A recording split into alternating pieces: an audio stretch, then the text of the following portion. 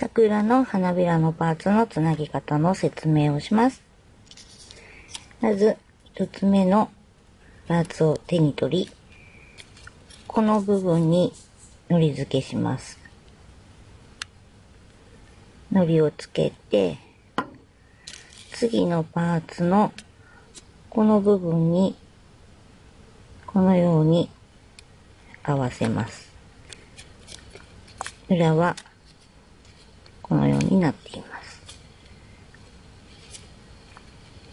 そして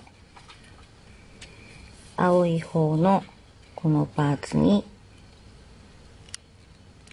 糊をつけ、次のパーツの右のこの部分とつなげます。同じことを繰り返します。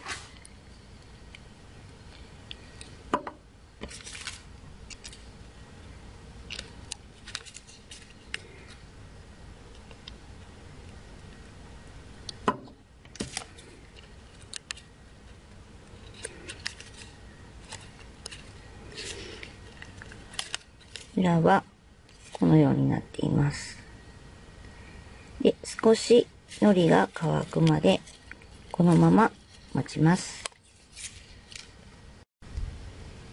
だいたい糊が乾いたら最後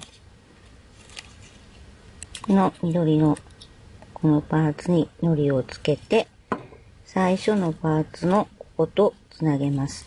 その時に少しこういう感じで折り曲げて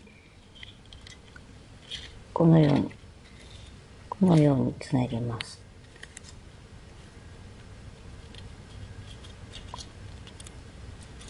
で、乾くまでしばらく指で挟んで押さえます。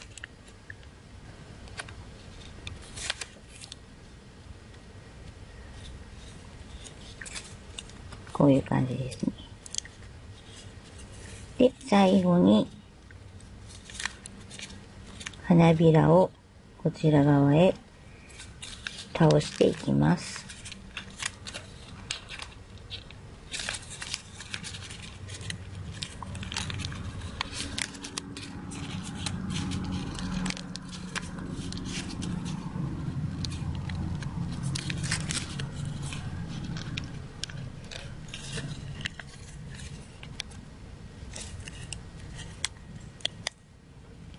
これで桜の完成です。